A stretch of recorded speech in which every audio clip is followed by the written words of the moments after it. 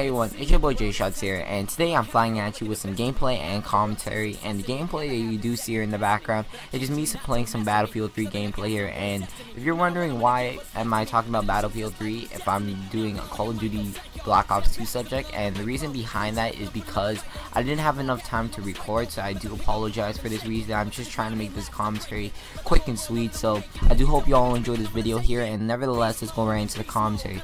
So for my commentary subject today is UMG Atlanta. So if you're wondering what is UMG Atlanta, UMG Atlanta is a LAN event which has the best of the best Call of Duty Black Ops 2 players competing against each other for $10,000. So this is a really small event. It doesn't have that much money compared to other events such as MOG, G Affinity, the Call of Duty Championships, but this is just like a little small major event which a lot of teams are going to.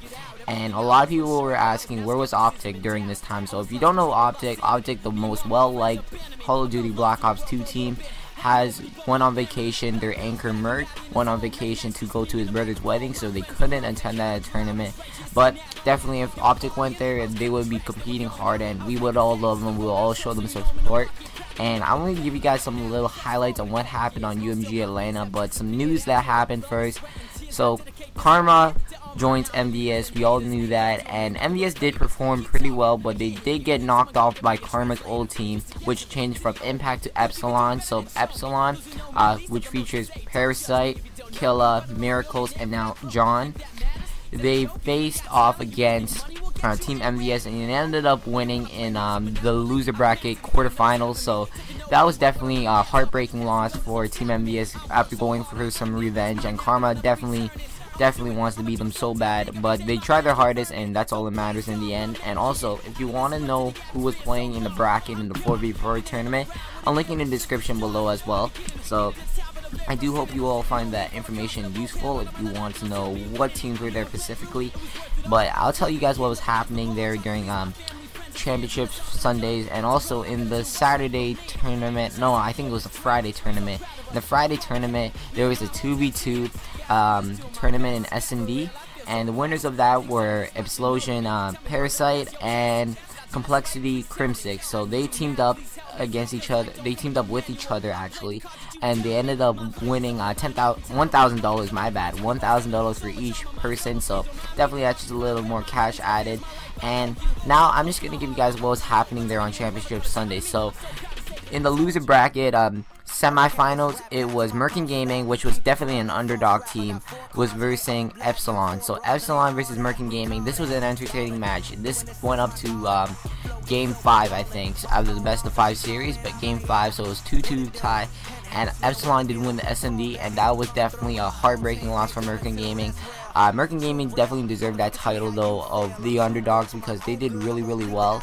And definitely Epsilon with more experience, they had trouble handling Merkin Gaming. So definitely give much respect to Merkin Gaming. I like them, I support them right now, and I'm definitely a fan of them.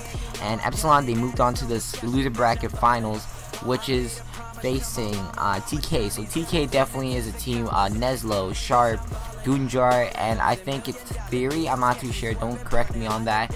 But there was a lot of hype going against this match because there was a lot of things that were happening during this match. I was definitely excited to watch this, and TK ended up beating Epsilon in the game 5 of S&D, and that was definitely something that I was really excited for, because Epsilon definitely the most hated team in Black Ops 2, but I definitely have a lot of respect for them because they do perform well, and they have been finishing second and first. Remember that they did a 3-peat in Call of Duty Black Ops 2 when they're Impact, so definitely that was really well deserving of them.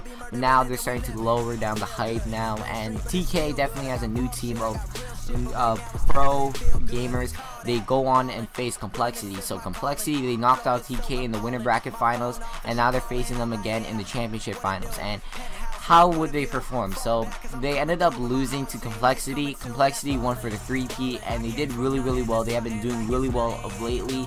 Ever since picking up Placer, definitely has given them more of an opportunity to perform well, because if I feel like that Clayster, if he wasn't on that team, they wouldn't have won, because Clayster brings a lot of things. He brings a slaying power of an anchor, which is really rare. Like only Eplison, Parasite, and I feel like Complexity, Clayster, I feel like they're the only 2 players that bring that slaying power as an anchor.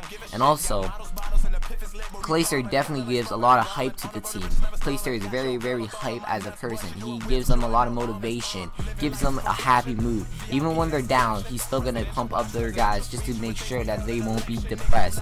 So that's why I feel like that Clayster definitely has been the biggest move on the team. Probably one of the best moves I ever seen in Call of Duty Black Ops 2.